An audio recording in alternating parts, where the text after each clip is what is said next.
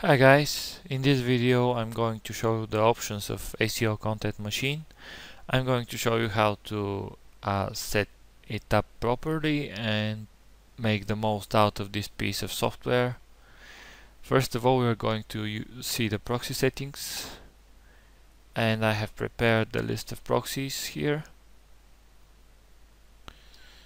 So basically why you need proxies is because SEO Content Machine uses Google and Bing search engines to find content for your link building campaigns, and if you're just using your own IP to access those engines, you will get banned at some point.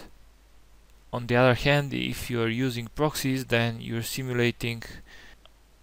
fooling Google and Bing that it's not only you who is accessing this content, but it's around 40 people in this case, since we have 40 proxies. Now it's important to test them if they're working properly, because if they're not, then you wouldn't be getting any content. So I click check, and as you see, we have quite a few working proxies. Now what I'm seeing here is that we have more than enough working proxies. Actually, I've never seen the need to have more than 5 or 6. So what I can do now is I can lower this value to about 1500, which means that now I'm going to receive, when I check these proxies, the proxy checker is only going to wait 1.5 seconds before it gives up on a proxy and declares it as broken, although it might be working, but it will be slower if it can't respond in 1.5 seconds. So I'm going to click check again, and now we're getting quite a lot more broken proxies, or at least proxies are showing up as broken, and only 14 working, which is plenty. Click copy working and paste. Now I have a working set of proxies, and I can continue. The templates window, basically it allows you to set up the formatting of the output of SEO Content Machine. Different link building pieces of software use different formatting for their content. So in order for SEO Content Machine to work properly, it has to be able to generate content in the necessary format for each of these pieces of software. And that's why you have different settings for formatting for each of the pieces of software in this list. And if your personal weapon of choice is not in this list, then you can add it. But personally, I would recommend that you make a request to the author of this program. I've made quite a few requests for new features, and he was very willing to implement them.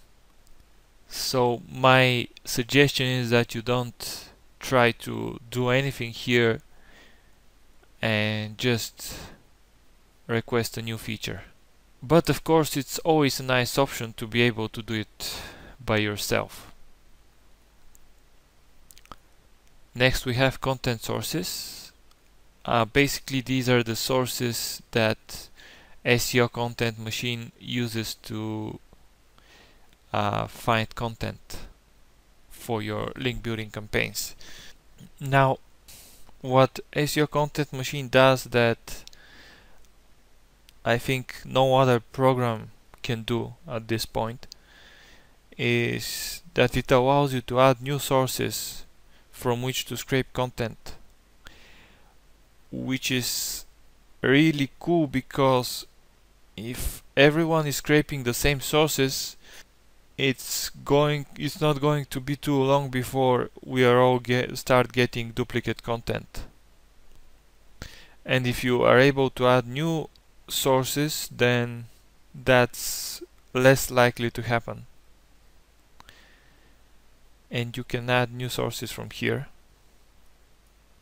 And in my case, I'm going to add wife hacker,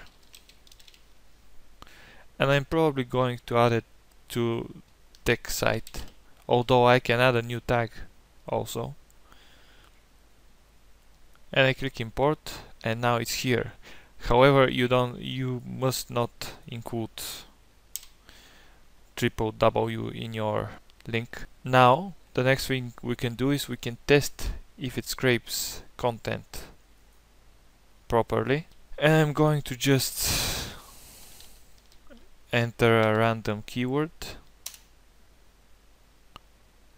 and as we see, we're getting quite a lot of content. Basically, these S signs are indication for a new paragraph. Basically, what SEO Content Machine does is it takes all the paragraphs and it mixes them so that each instance of your article has different paragraphs, which are then spun with your favorite spinner or with the built-in spinner if you don't have any other. But what we need to see is that this works, and it does work. So I click OK. Basically, you can also open a browser and see how it looks in a browser.